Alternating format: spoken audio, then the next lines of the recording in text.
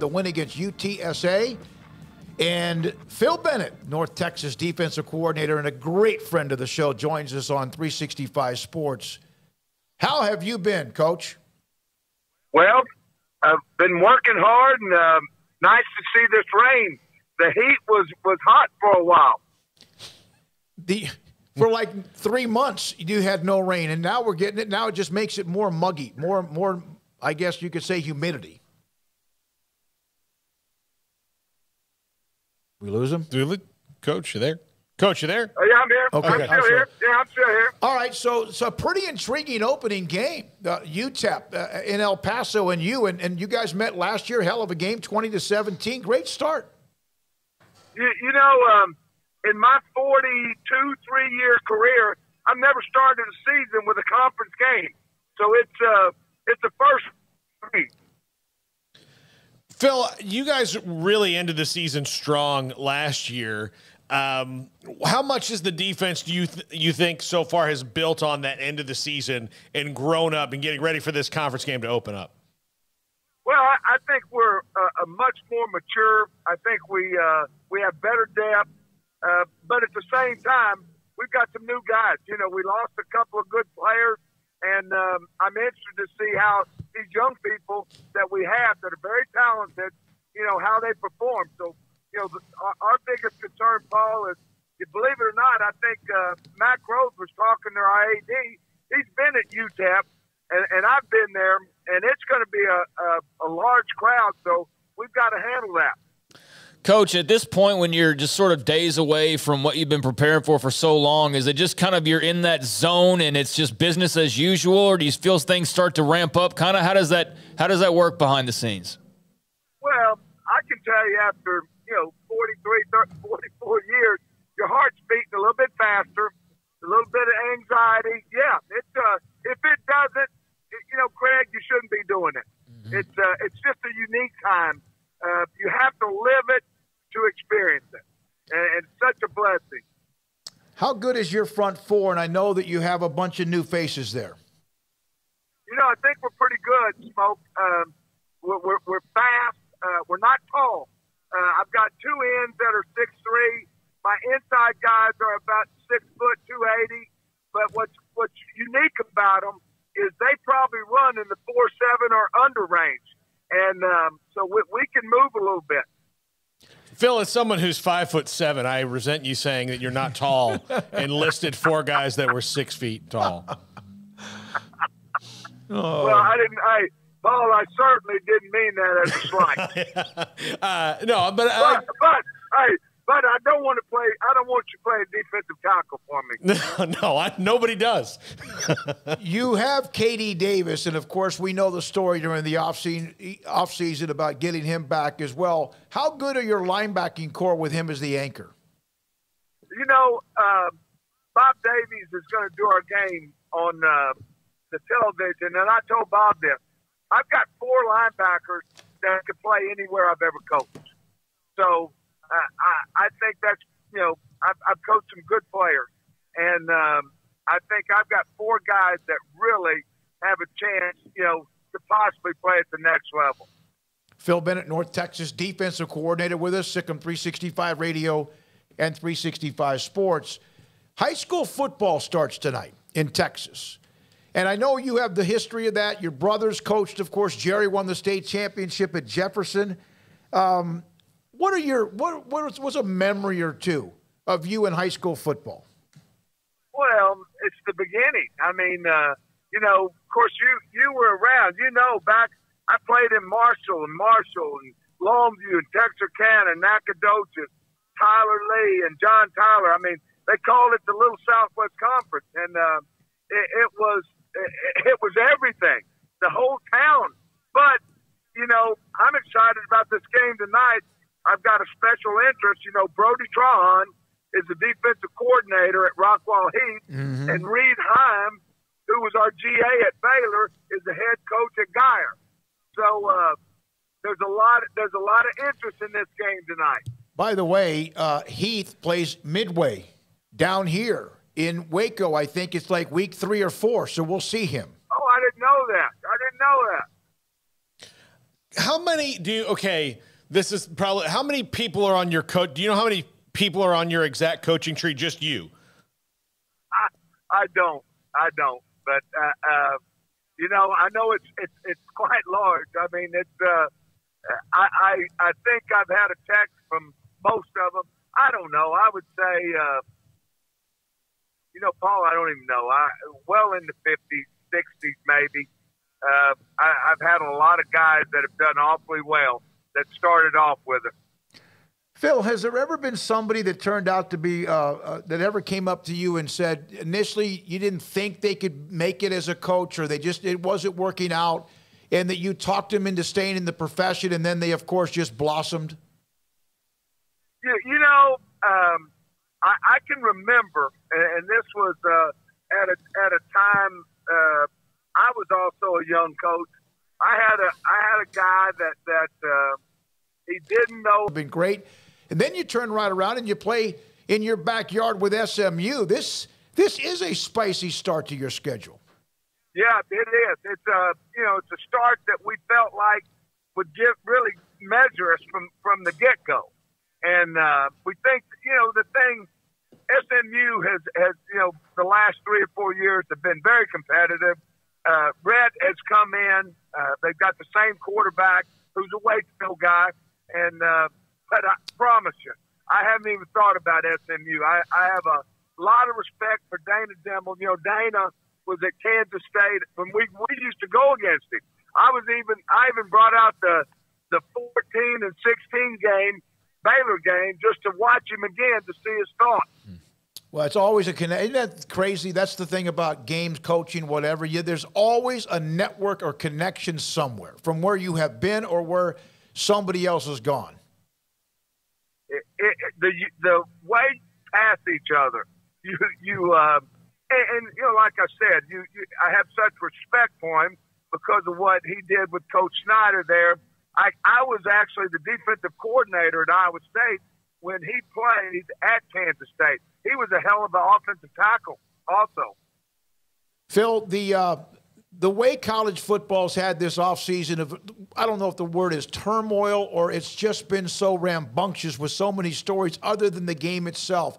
How healthy is it now just that games will start to be played? You know, I was listening the other day to Lou Holtz, and he said, I'm hoping and praying once we get these games going, we will talk about the game and the players and not about leagues and who's in, who's out, and the transfer of other players. But, you know, even right now, David, you got kids. I got hit like with 4 kids today that signed with a school that are in the portal as freshmen. Now, how crazy is that? You have 4? No, we had people contact us. And games haven't even been played yet. No. Yeah, that's got to be a slippery slope to deal with, though, right? I mean, if this kid is already unhappy where they are they going to be happy anywhere? Like, there's so many questions that just come out of that.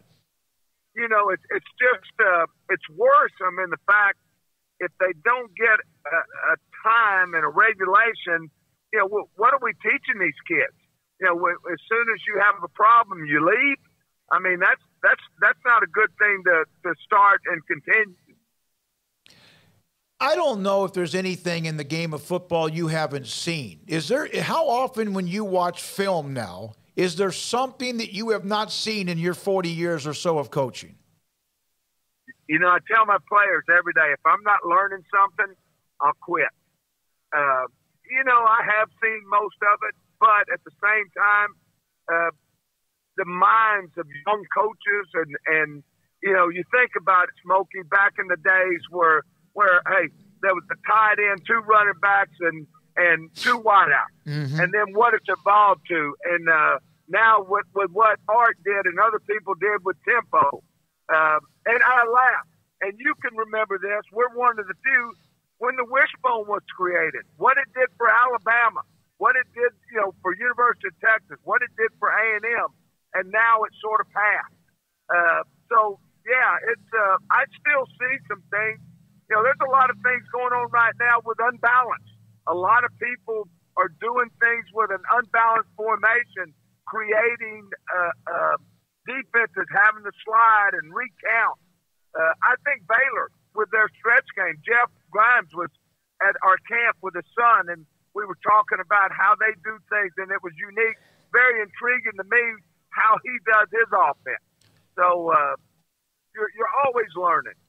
Phil, the spread offense, which is now even infiltrated into the NFL, went from the high school level to the college level to the NFL level. Has there ever been anything else that the high school level did that went upwards like the spread? You know, I don't think so because, you know, one of the things about the NFL is their big concern, you know, they don't have hashes. Mm-hmm. So it's really you know, that year I was doing some consulting, it's a different game. And when the game is played in the middle of the field, the whole game, that spread is deadly because you have to tackle in space, you have to cover in space, and it creates, and especially, let's be honest, they won't let you touch a receiver. So the people wonder why Xavier Howard's making $30 million a year. That's why. Is there a rule in football that actually helps the defense? You know, they thought they put this big rule in that they couldn't crack crack us or cut us below the knees. You know, I'm not sure that's going to affect, you know, and help the defense. You know, I think it's a showmanship game, and I think, you know, people want to see scoring, and you know, I think that they do everything, and I'm not crying about it, but it's the truth. I mean, they want to see the offense score points, and if you're coaching defense, you're behind the eight ball a little bit on a lot of things. Do you ever wake up in the morning and go, I just wish I could coach against the Wishbone for one game? Let me tell you, when I was at Pitt, I did, and that's not easy either because they make, you know, it's everything that you do, you know, is a teaching factor. And you know, one of the things I tell our coaches, I said, if we get beat and it's because they executed better than us, I can live with that. But what you can't do, you can't give up explosion plays, run and pass, where you're misaligned, you miss a call, and you don't perform. And now, I can tell you something. I remember Paul Johnson, when he was at Georgia Tech, he could make a lot of defenses look bad just by doing the stuff he did with the bone. Was he also at Navy first? Yes, he was. Yeah, he was. Absolutely. He was. So he was, hey, David, he was my first game as a head coach at SMU. And that year, I think they went 10-1. And we had Tate Wallace was my quarterback, who was really a tight end. We went right down the field and scored. And I think we pissed him off because he went off. When you were at Iowa State, that was when Switzer won a national title, I think, in '85 at Oklahoma. Sure did. Was that the best wishbone talent and precision you ever saw? Ever. Listen, everybody that I can still give you the names. You can look this up. In the first ever ESPN night game, Paul McGuire at Iowa State, Jack Trice Stadium, they beat us on the last play of the game, 12-10. This was when Bosworth, Casillas, Spencer, the guy that's an announcer now, but Rhymes, all those people. And the next year, I remember telling my head coach, I said, hey, Mac Brown was the offensive coordinator for Barry. The next year, we go to Oklahoma, and I tell our head coach, I said, we're ready. We're going to beat them. And we were getting better. Well, the week before, Miami had knocked Troy Aikman out of the game. And guess who they brought out on me? Jamel Holloway. And he almost killed the Schooners, the horses. I mean, I remember my head coach. I was a young know-it-all. He walked down to me and said, well, he said, what do you got to say for yourself, guru? And I couldn't say, well, I mean, and it was about 500 degrees. I was like a tomato, and they never stopped scoring. You want me to remember the score? You want me to remind you what it was? I know it. Was it in the 60s? 59-14. That wasn't bad. 59. Yeah, it was bad. Hey, well, at will. You held them to a field goal one time. I will tell you this: nobody had heard of Jamel Holloway. No. I mean, he was like 5'8" and fastest guy on the field. They had Lott, Mildren back in the day. They had Lott. Yeah. Golly, I mean, Steve Davis Billy was a Sam. magician. Yeah, yeah. I mean, I'm talking about their quarterback still. Quarterback. Oh. Steve Davis. Jack Mildren. Yep. It was it's amazing. At that time, of course, that's my era. You had Worcester, who just passed, and you had Coach Roll, of course, my coach, Henry Ballard, started it there. And then you had, when Alabama went to the wishbone, Coach Bryant, I mean, that's when they really started. Wilbur Jackson, and they became a national champion. So crazy. Yeah, it's crazy. You mentioned space earlier, about how space is so important, and that's something Art used to mention. Wasn't that really the key to his offense? Yeah. The spacing. Two things with his offense. He could create a matchup as good as anybody. I mean, he never got so ate up with saying, hey, he's an inside guy, he's an outside guy. I remember, I still laugh, with Brent Venables. We would go 5 wides, and then we would put Goodley at tailback and run the zone and just run it right down his throat. He would bring all these nickel and dime people in. Then he'd do it with Corey Coleman. I mean, you could never zero in on where, and we would be, Gary Patterson, good coach, but Gary Patterson used to press our corners,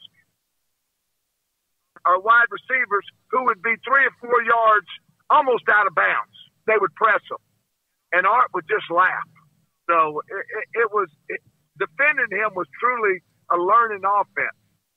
Well, Coach, kind of putting all that together, what are your thoughts on Brent Venables being a first-time head coach now at Oklahoma, and Jeff Lebby, obviously, as offensive coordinator? How do you think that combination is going to work out? Well, I'm definitely a Jeff Lebby fan. After this deal that happened there, I'm not much of a Venables fan, so that's all I'm going to say. Okay. I mean, if there's a loyalty factor in this business, you don't forget it. I'm just I know too much about the situation, and just don't want to go there. I'm for Jeff, but I don't know how it's going to play out, to be truthful with you. Phil, one more thing. As you're about to open the season with the game at UTEP for UNT, Coach Seth Luttrell, head coach, you guys have done a really good job what you turned around last year. You were out of coaching for, what was it, 1 year? 3 years. 3 years. 3 years. 3 years. Yeah. Were you? I know you had back surgery. You had to go through some things as well. But were you miserable when you weren't coaching? I wasn't miserable. No, that would be now. One of the things, there was an emptiness that, my wife always tells me around July I change, and I guess it's just it's a seasonal thing. But I wasn't miserable, but I didn't. There was something lacking, and that's one of the things I've enjoyed here. I like the camaraderie of the coaches. I like the camaraderie of our players.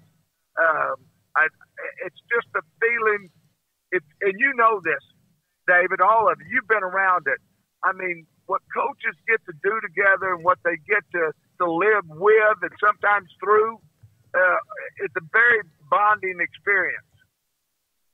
Absolutely, and I always would like to have you as somebody that is by someone's side, man. You're amazing. We appreciate it. The chat room likes you. Phil Bennett, North Texas defensive coordinator, with us on Sikkim 365 Radio. Good luck in the opening game. Hope to have you on more often as well as we get into the season as well.